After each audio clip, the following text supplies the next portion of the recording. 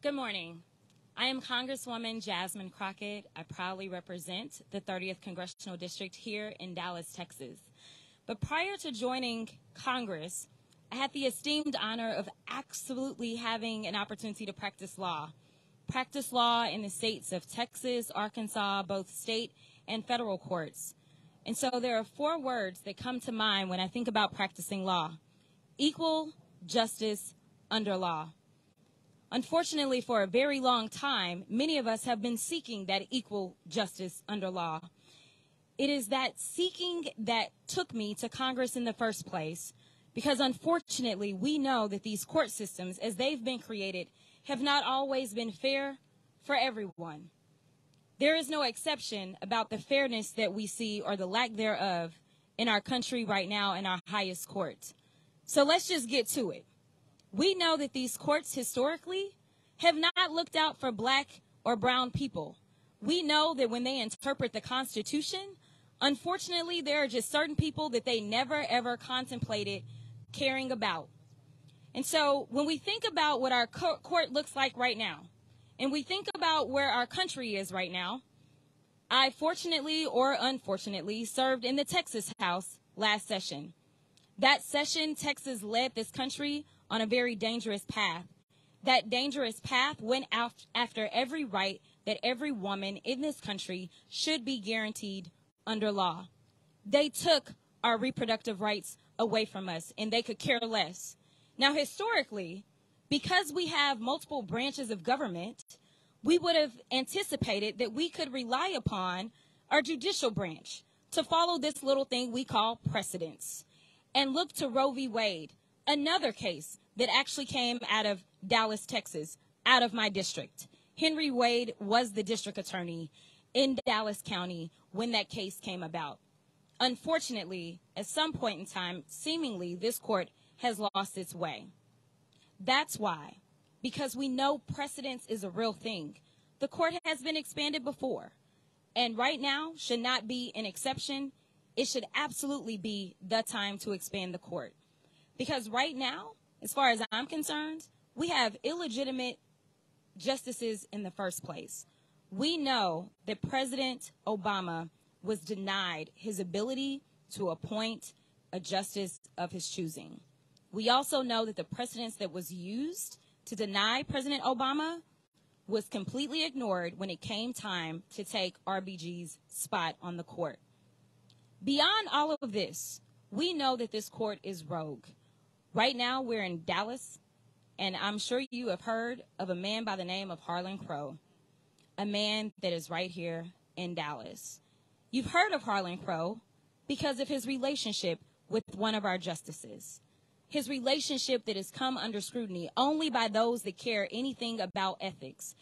We used to abide by a little thing when I was allowed to practice law that basically said, if it appears to be problematic, then it probably is problematic. Well, from what I can tell, it looks a little problematic. Not making any official allegations, but I'm sure that there is enough that we should be allowed to investigate. And at a very minimum, we should be pushing every elected official on the federal level to make sure that we, at a very minimum, reform the court. Because the reason that the approval rating for the court is so low is because while we've always known that there have been systemic issues with the court, it's now becoming so apparent that it's beyond just the systemic issues. There is real corruption and ethical concerns that we have as well. We don't trust the highest court in the land, and that's exactly why we need to expand the court, we need to add some more justices, and we need to hopefully get this court back on track, which in turn means that we get our country back on track. With that, I now have the absolute honor and pleasure of introducing, I want to make sure her title is correct, y'all, so bear with me. I am introducing Miss Ilyse Hogue. She is the partner / Purpose, she's the partner at Purpose, former president of NARAL, Pro-Choice America.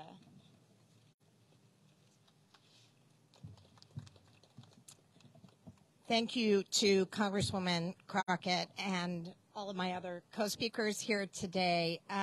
This is my hometown. I was born and raised in Dallas, Texas, and I am a proud Texan, even though it sometimes becomes hard due to the power exerted from higher ups. It is not coincidental that I chose to travel here, not just to see my family, but also to be in the backyard of the latest symbol of the courts, the highest court in the land's corruption, and that's Harlan Crow. Harlan Crow and his dealings with Justice Clarence Thomas are both confounding and disturbing, but they're also symbolic. They're symbolic of a line of actions that have been taken in the recent decade to seize control of the court and undermine its legitimacy. This comes on top of, as the good Congresswoman said, a rushed confirmation for Amy Coney Barrett, a botched and suspect investigation into Justice Kavanaugh's alleged sexual assault, and the refusal to give President Obama's nominee, Merrick Garland, the hearing. These are not accidental. These are an attempt to seize control of one of the branches of government to undo what have been decades of progress through the judiciary. The results have been devastating. Not just devastating to reproductive rights, which is where I dedicated my life for the last decade, but to voting rights, to the rights of workers and other historically marginalized people. The results are devastating to the legitimacy of a court, the confidence of many Americans in the ideal that we can advance our rights through a legal system when even sometimes our legislative branch is failing us, as it is here in Texas. The court that was once symbolic of hard-won justice and social progress through Brown and versus Board of Education, Roe v. Wade, and Obergefell, now stands at the precipice of being on the forefront of eliminating rights, of undermining justice, and of demolishing equality. It's not something we can afford. It's not something we can afford for the millions of Americans who are in the crosshairs, but it's also not something we can afford for a belief in democracy at a critical moment in this country's history. Now this court feels like an instrument of self-dealing and doubt in democracy. But it doesn't have to be this way. The founders wrote into the Constitution the ability not just of the separation of powers, but of checks and balances. There was an authority of the legislative branch to make sure that power was not just corrupting, and absolute power was not corrupting absolutely. And that is why they have the ability to expand the court. This is historic. It has happened before. It is common sense when we care about our democracy to take action to restore legitimacy and trust in one of the most sacred institutions in this country. We have to do it. We have to do it for the people.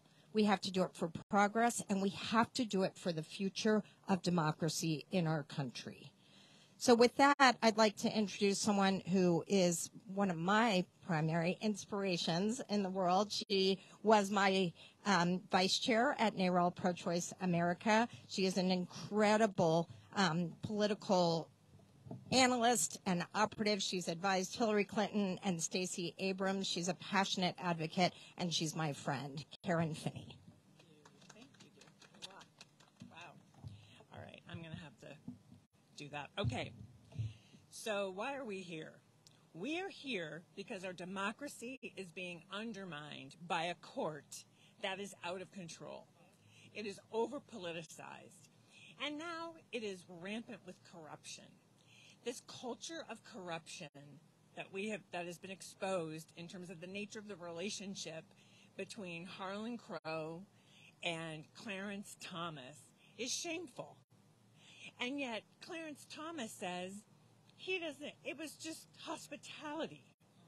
Harlan Crow says he's not going to go talk to the Senate Judiciary Committee. He doesn't recognize their authority. Literally just said that.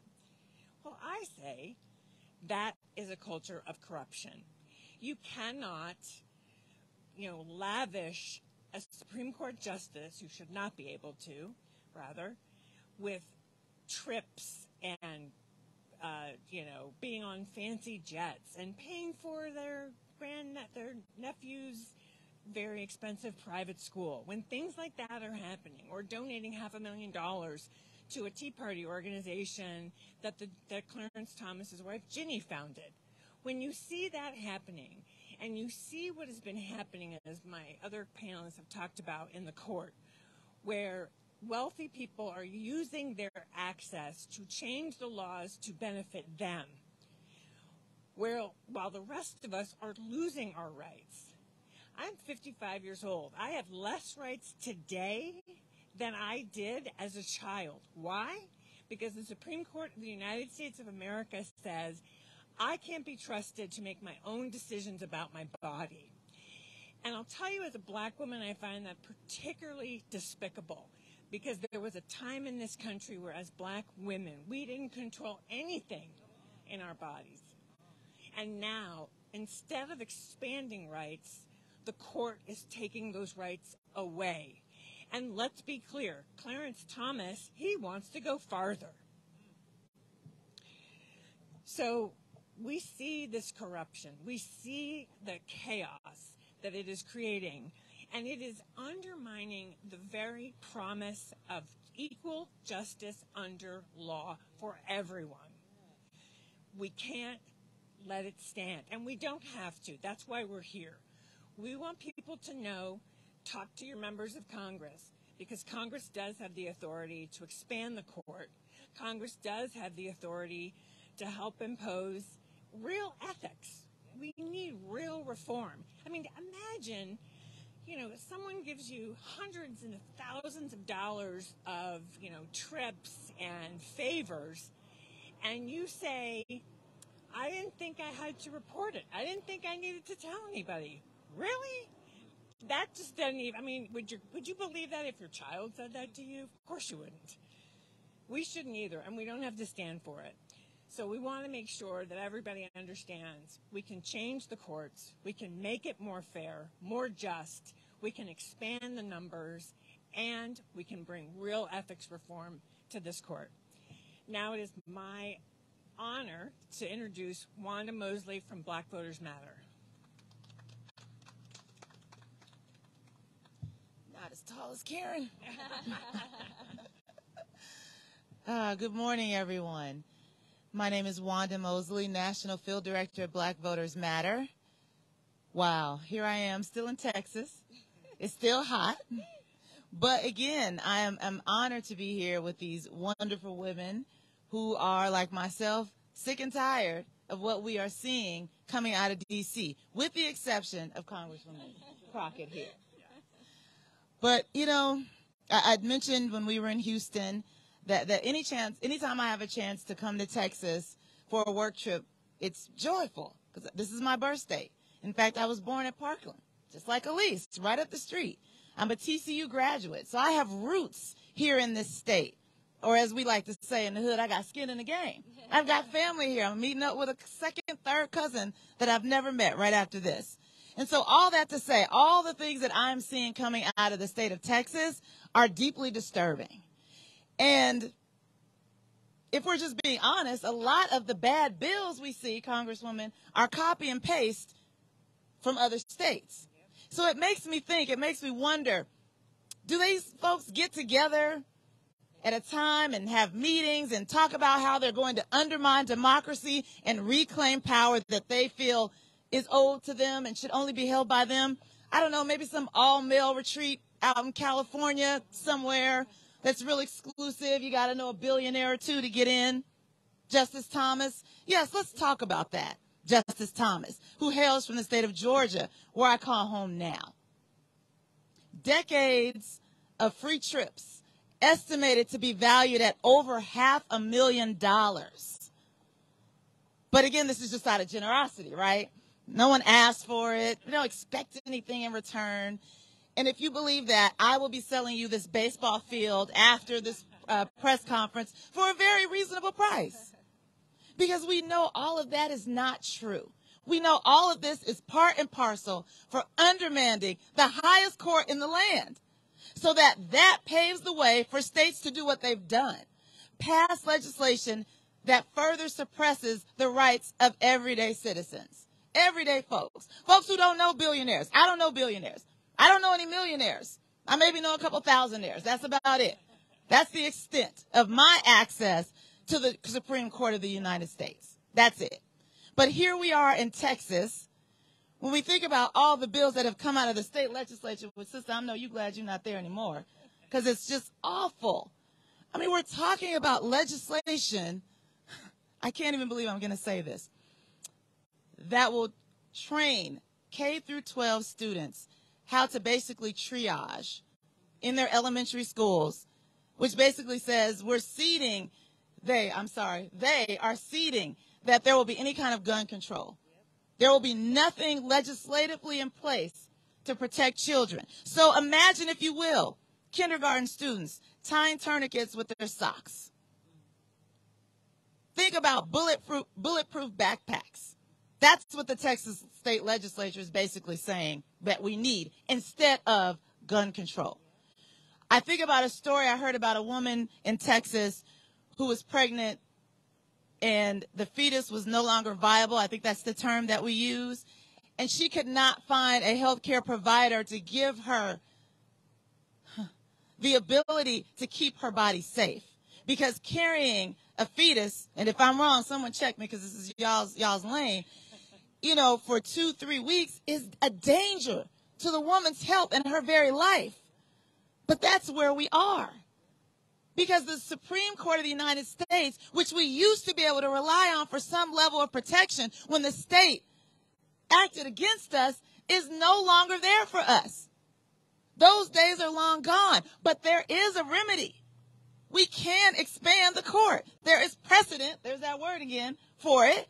It has been done. We're not asking for anything radical, but what we are asking for is somebody, please, come and protect our most basic rights, access to health care, gender-affirming care for young people. This state passed they introduced something like 50 different bills to attack transgender youth. I remember hearing a mother say, I'm glad to have a daughter in therapy who is working through her life than a son I visit at a cemetery. Think about that. Because that's where we are. Attacks on voting rights across the country. I think about the state of Georgia, which I now call home. We have a former staff member and 3 volunteers from 2020 who faced charges from the state for distributing snacks and water. Again, y'all, it's hot in Texas and Georgia and all across the South. And it's only going to get hotter if you believe in science, and if you believe climate change is real, and if you believe scientists when they say stop saying extreme weather, because this is just the weather. And so when you create a situation where, let's start with, we don't have a livable wage. We now have people who pass laws to keep us, to bar us from the ballot box, to make it harder to vote. And now we're asking people to stand in line at a place like this where there's asphalt, on a hot fall day, because now it's hot in the fall, for 6, 8, 9 hours. We have folks in this country who cannot afford to vote, and their health will prevent them from voting. And so instead of championing progressive laws like Harris County had with drive-through polling precincts, 24-hour ballots, voting precincts during a pandemic, they have now been stripped of their powers, basically, in Harris County, to manage their own elections, all predicated on the big lie. And then let's talk about some of the smaller lies here in Texas. This whole idea that there were issues in 2020 because polling precincts opened late and there wasn't paper. 68 out of 781 didn't have paper. During a time where we're still working through supply chain, that's actually not that bad when you think about it. But that was enough for Republicans in the state legislature in Austin to swoop in and seize control. Because, again, it all goes back to that agenda at that all-male retreat out in California to take power from people who are not white male landowners in the United States. So that's where we are. The Black Voters Matter Fund is calling for expansion of the court. We are proud to stand in solidarity with our Just Majority Coalition partners. And now I have the honor of bringing forth to you, again, Congresswoman Jasmine Crockett. Thank you. Questions? Yes, Jessica.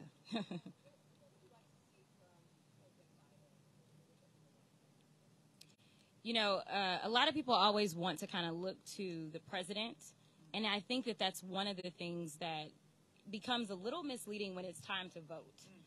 Because at the end of the day, the president can use his bully pulpit, that is true. But as far as getting legislation to him, it takes the Senate, it takes the House. And people keep saying, how is it that y'all had control of the House, the Senate, the White House, and you still never protected reproductive freedom? Let me tell you, there's still not enough pressure on the Senate. The Senate is our biggest problem. Once we take the House back, everything's all good. We always get our legislation moved through the House, but the Senate is where we have problems. The Senate is also where we have to deal with blue slips. So when we're talking about these federal appointments, people don't understand that on the trial court level, the trial court judge that decided he was going to write that idiotic opinion as it relates to mifepristone, right? That was a Texas judge. He was able to get on that bench because when we have vacancies in the state of Texas on the trial court level, they just sit there until a Republican comes in. So you only end up with Republican appointees when it comes to our trial court, once again, because of a Senate tradition. This isn't even law. And when we start talking about when we start talking about passing any legislation through the Senate, we know we've got the filibuster, right? And so, honestly, where I want the pressure to be is in the Senate. What I want people in Texas to do is show up and kick out our worthless junior senator. I need pressure to be there. I need the president to kind of focus on continuing to build a consensus. I think it's the one thing that he's really good on. To be perfectly honest, we know that we just had the fight on the debt ceiling this past week. I voted against it. There's a little drama. Just so everybody knows, I would have absolutely voted for it if it meant that my vote was necessary. But the point is, the president built a consensus, and that's what he's good at doing, whether it's in the House or in the Senate. Unfortunately, these are not consensus building items. These are items where when you have the majority, you have to make sure you exemplify your strength. I'll just add really quickly because you took the words right out of my mouth. The filibuster. We need to end the filibuster. In 2021, after historic wins in Georgia that placed 2 Democratic senators in D.C., Black Voters Matter, DFAD, Declaration for American Democracy, and numerous other organizations traveled to D.C. week after week after week, demanding the end of the filibuster and demanding protection of our voting rights. You know, this filibuster is what allows 1 or 2 senators, 1 or 2, who I will not name, to hold the rest of the United States Senate hostage and basically all levers of federal government. Co-equal branches suddenly are not co-equal because of something like the filibuster. So if we can end the filibuster, to answer your question, that's what I'd like to see. That's one step in the right direction, along with expansion of the Supreme Court.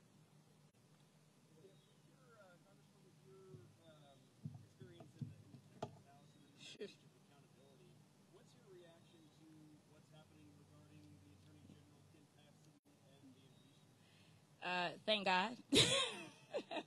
We can start there. Listen, we know that we've had an embattled AG for a very long time. He's been under indictment for almost a decade, and that wasn't enough to move people, right? It's just like we see that the former president is still leading in the Republican primary, even though he is under indictment right now. He most likely will be facing additional indictments.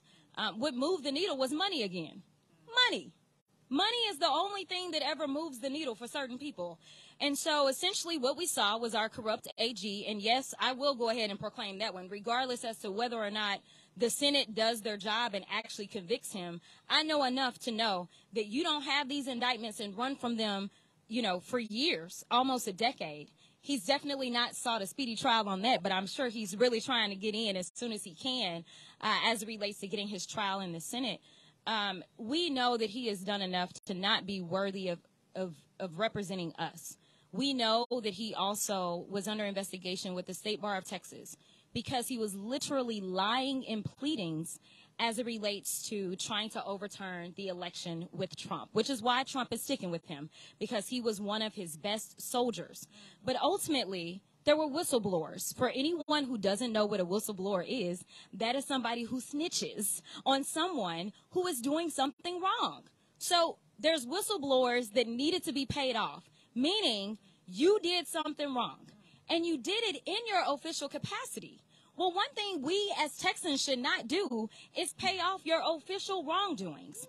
If he had not sought that $3.2 million of taxpayer dollars from somebody who supposedly is fiscally conservative, if he had not done that to pay off his misdeeds, then honestly, he would not be getting impeached. But he got impeached, and for people that don't understand and are attacking the Republicans, please stop. And I never thought I'd say that, but please stop, because here's the deal. We have said over and over and over, you can indict a ham sandwich. The process that happened in the state house was nothing more than an indictment. That's why it was a lower bar. That's why it only required 50%. That's why you didn't have to have people testifying under oath. That's why he's not necessarily guaranteed a defense, because it's the equivalent of an indictment. When we look at our indictment process in this country, if you're not challenging that, then don't challenge this impeachment, because that is done in secret. All indictments are done in secret. You didn't learn about Trump's indictments until they came out. It is always done in secret. The difference is this trial will be very public. You will be able to see people testifying under oath. You will be able to hear, and he has his attorneys, as y'all saw, and they will be defending him. So the process that's been taken is one of courage. For once, we saw some courage, and we saw Republicans doing the right thing. And I will be the first, even as a progressive, to say I appreciate when people just do their daggone jobs and do the right thing. And this is one of the few examples.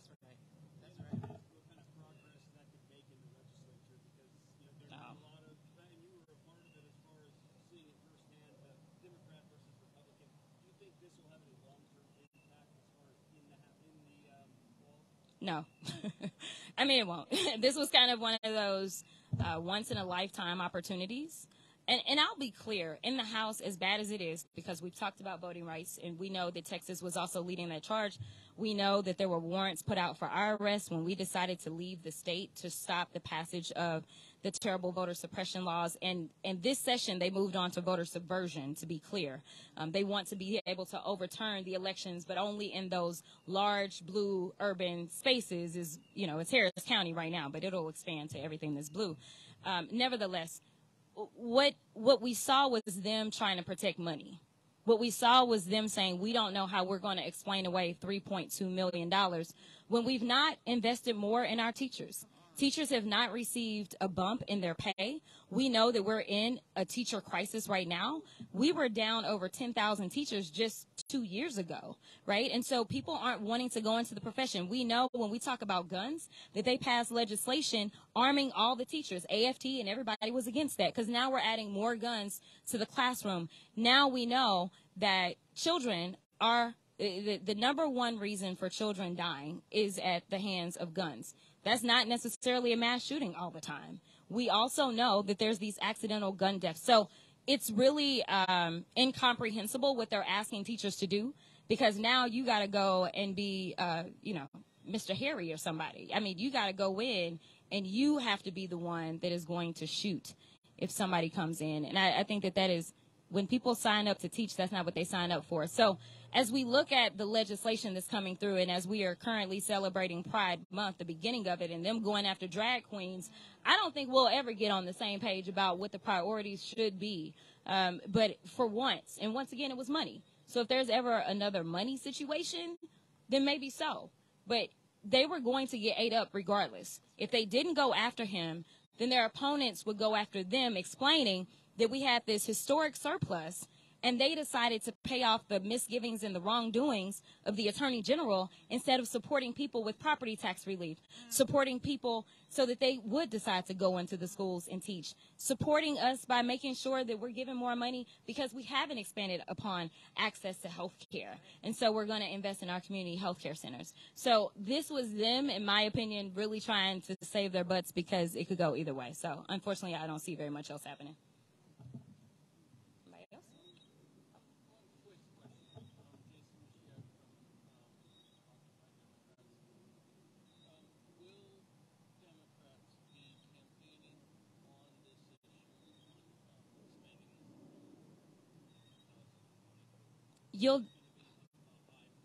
You'll see it from the progressives for sure. I don't think you'll see it from everyone because when you're talking about things like expanding the court, there's so many layers and it's such a complex message. And Democrats got to keep it simple. Republicans keep it simple. We've got to keep it simple. People like me, it will be the heart of our election because it's a primary election. But when you start talking about people that are in fights where it's going to be a general election, the average general voter, this isn't kind of one of their big ticket items. I will tell you that we consistently get briefed on polling to find out where the country is right now. Right now, guns are number one. It doesn't matter your age, your sex, your religion. Guns are number one. Number two is reproductive freedom. And that's actually coming across the spectrum, right? Because they have gone so far on the extreme. I mean, if you really think back, you don't really remember Democrats going out there and saying we're pro-choice, pro-choice, pro-choice, right? It wasn't really the calling card of the average Democrat. But at the end of the day, we've always been on the pro-choice side. But the fact that we were out front, the fact that we were winning elections and people were running, and that was the only thing they were running on, that tells you where we are. We've got Republicans in different states that are elected that are saying this is too much. Even Nancy Mace, if you know who she is. Nancy Mace even says this is too far. So number one will be guns. Number two is going to absolutely be reproductive freedom. And we know that the court ties into all of it.